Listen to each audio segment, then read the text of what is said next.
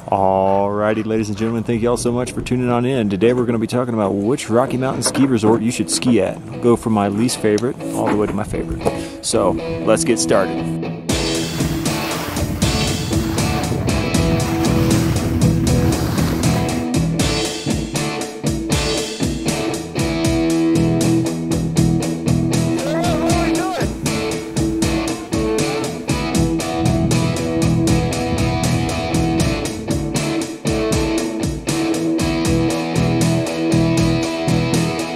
So before we get too far into the weeds, I want to define the scope of this video. We're going to be talking about Rocky Mountain resorts in the USA only. So Banff or Lake Louise or Whistler in Alberta or British Columbia, that's off the list. I'd like to go there, I haven't been there. We're going to be talking USA only. So when we relegate the scope only to the USA, you're still talking somewhere between 60 and 70 resorts in the American Rocky Mountains. So we'll whittle it down a little bit further by looking at mountains that have a vertical drop from the peak to the base of at least 2,000 feet.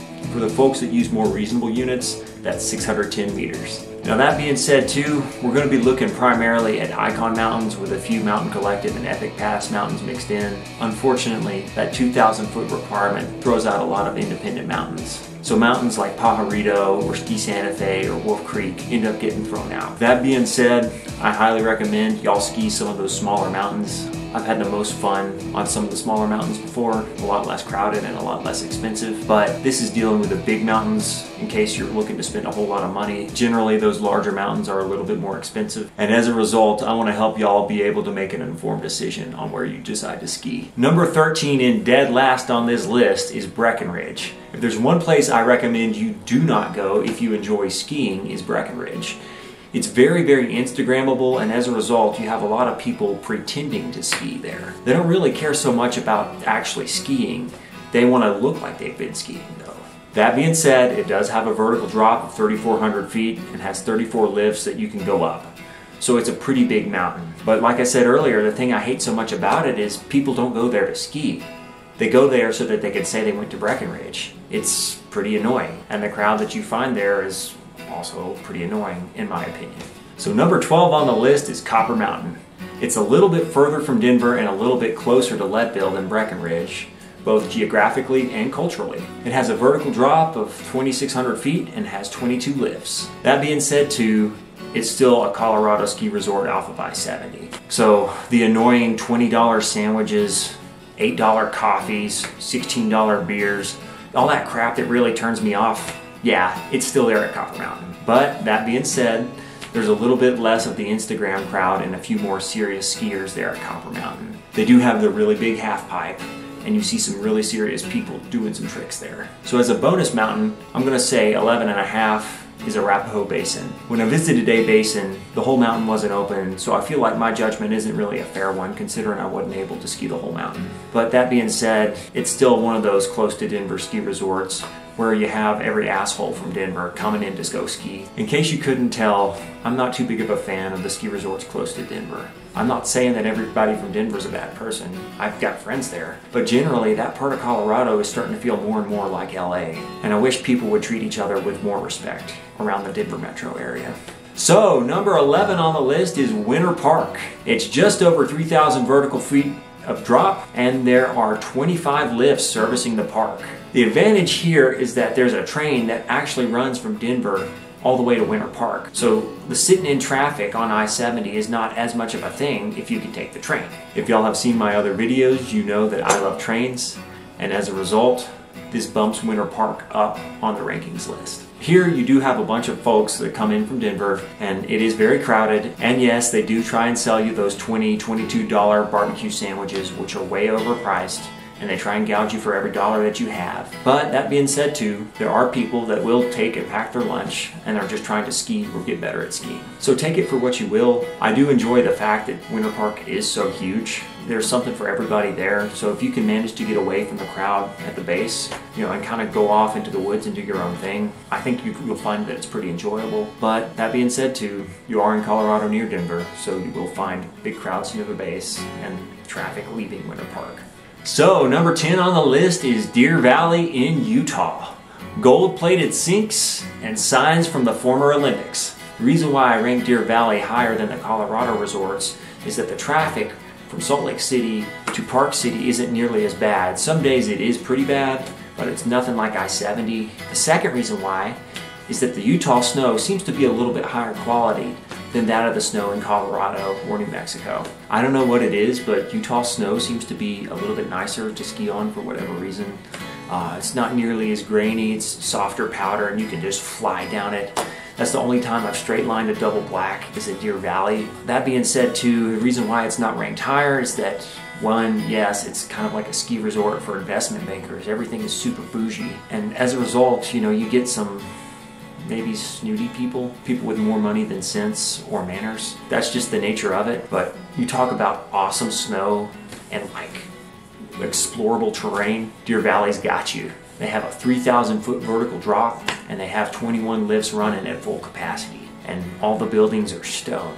You almost feel a little bit detached from reality. So number 9 on the list is Steamboat Springs back in Colorado. Here they have 3,600 feet of vertical drop and 16 lifts running. The reason why this ranks a little bit higher than some of the other Colorado resorts is that they seem to have a lot more snow come their way. And plus, you're further from I-70, so the crowd isn't nearly as irritable. It seems like it's a little bit more small towny. That may be just because you're a little bit further from the interstate. But that being said too, the mountain isn't nearly as gnarly as some of the other mountains. It seems like some of the runs are, I guess, relatively gradual.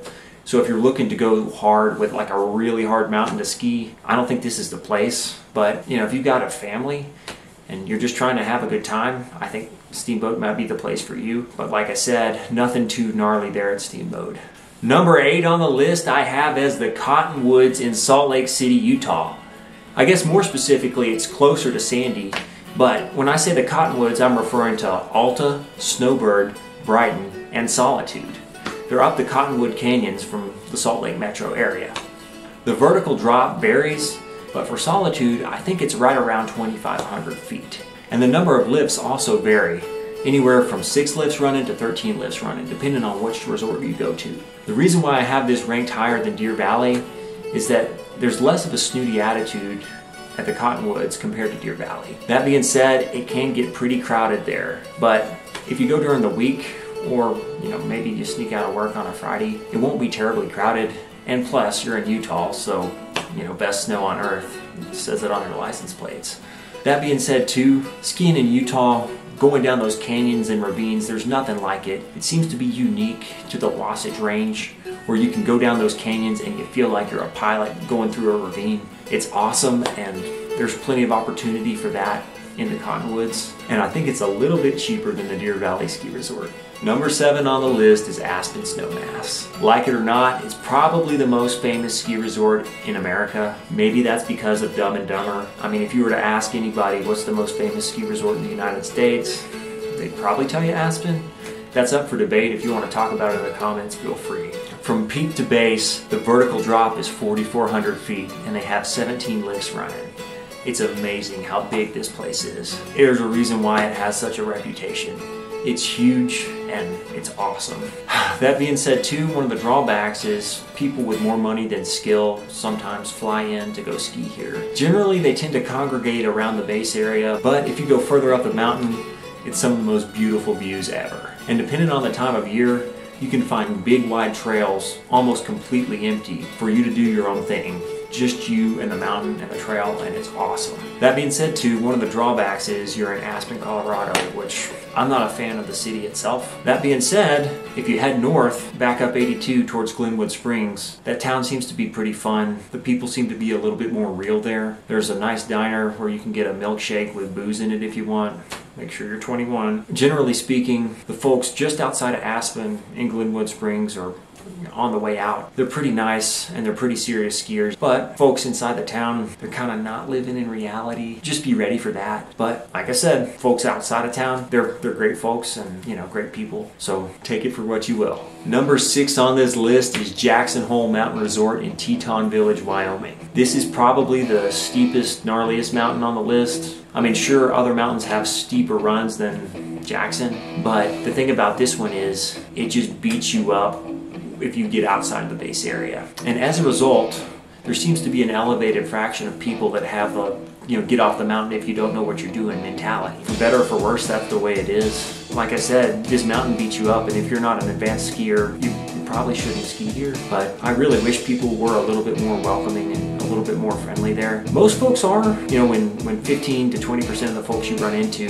just kind of act like they're better than everybody else, it leaves a bad taste in your mouth. That being said, no other mountain has Corbett's except for Jackson Hole. But one caveat I want to give, folks buying property in Jackson, Wyoming have more money than sense, and a lot of them aren't grounded in reality. I saw an advertisement for a piece of land that backed into the Snake River for $25 million, and folks will spend that kind of money and live there. A lot of folks, they just want to be there for tax location purposes and not really contribute to the community. So I'd say the locals that have been there for a long time, everybody that I interacted with that had been there for a while, they were incredibly kind, incredibly welcoming. But they did warn me. They said, hey, there are folks, that are driving up the cost of living here to the point where we can't really have a community because nobody wants to contribute to the community that's moved here, and they just want to consume. So just something to watch out for.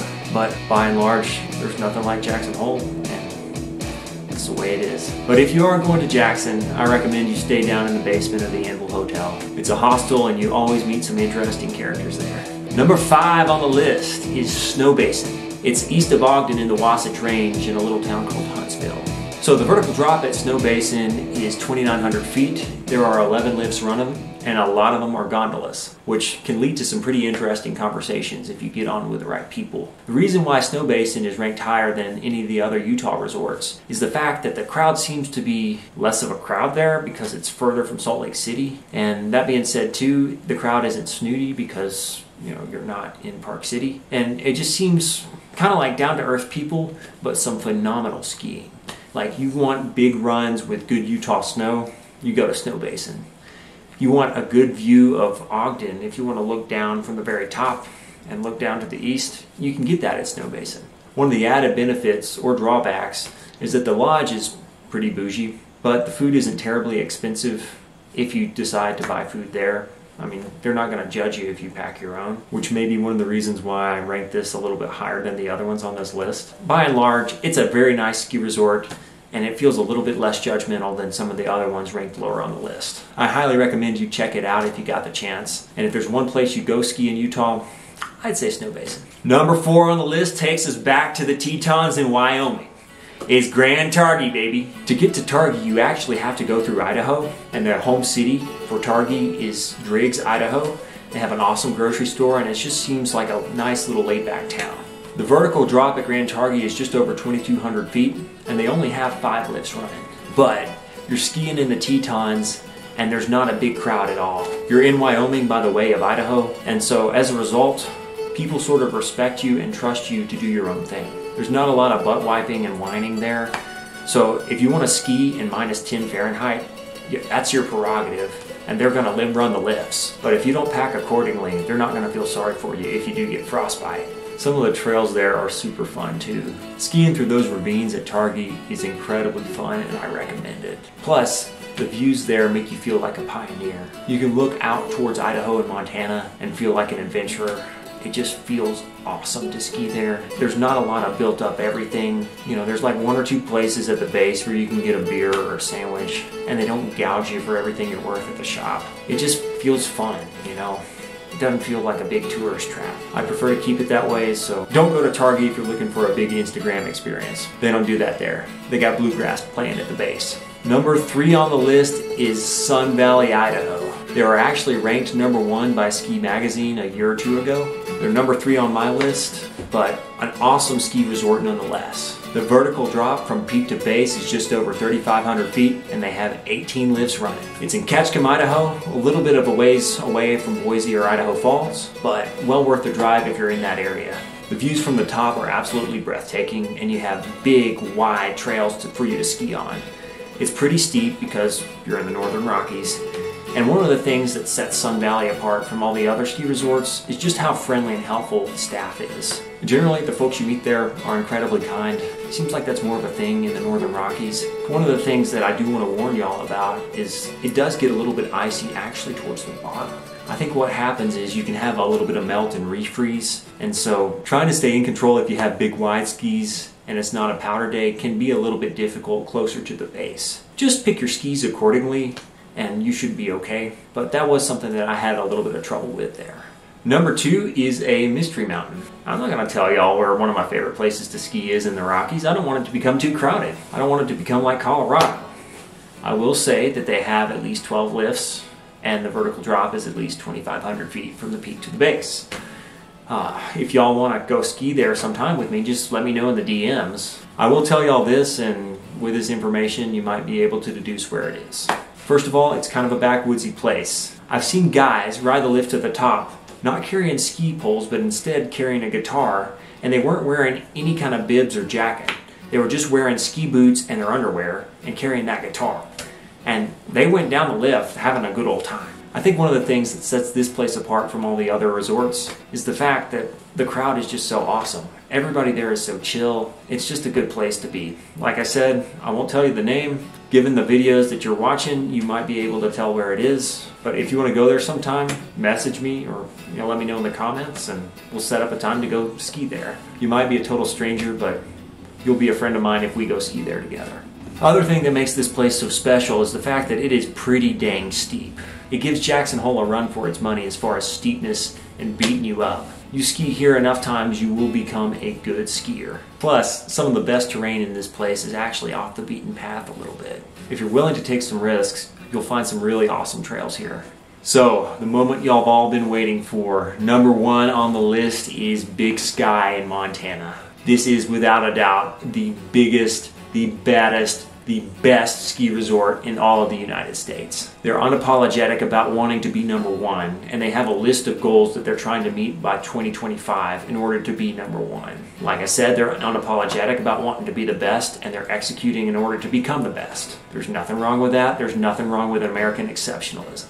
If I had 1 week to live and I could bop over to anywhere in the world and it's wintertime, you bet your ass I'd go to Big Sky. The vertical drop from peak to base is over 4,300 feet. The trails here are insanely wide. And while the weather may get a little bit cold, when I was there it was like minus 15, I had the time of my life in Montana. Plus, it's Montana. Everybody that I talked to that was local to the area was incredibly kind, incredibly willing to talk to you, and incredibly willing to help you out if you needed it. It may sound a little bit weird, but I wish I could take Montana and put it in a bottle and drink it when I was sad. Just the kindness and the toughness of the people in Montana is unlike anywhere else. And that's reflected in Big Sky. Big Sky wants to be the best, and they're going to do their best to get there. And while yes, the weather may be cold, the mountain is beautiful, and it's just freaking awesome. Big Sky has a vertical drop of 4,300 feet and services 36 lifts in total. It's huge. Talking about Bozeman a little bit more, it's a really cool town. It may have been overrun with Californians as of late, but a couple of cold snaps and they'll be right back in LA. More on Bozeman, the town itself is just really awesome. It feels like an old high western town, and everybody that works the shops is incredibly friendly. I highly recommend you go up to Montana if you get the chance. But that being said too, please, please, please be very respectful of the culture there. So what do I mean by be respectful of the culture? Specifically, if you're offended by guns or weed or abortions, just mind your own business, okay? Stop telling other people what to do. That's very true in Bozeman, and I guess the other place where it rings true is down here in Albuquerque. Here, the state treats people like adults. That's sort of the culture throughout the Rocky Mountains. What I mean by please be respectful is don't try and change that and don't try and tell individuals what to do. I digress, that's my rant. So I hope y'all found this video valuable. If you did, give it a like. If you like my content, subscribe. If you don't like it, let me know what I could have done better. But either way, thank you so much again for watching, and hopefully I'll catch you in the next video. But until then, rock on and enjoy the Rocky Mountains and enjoy skiing.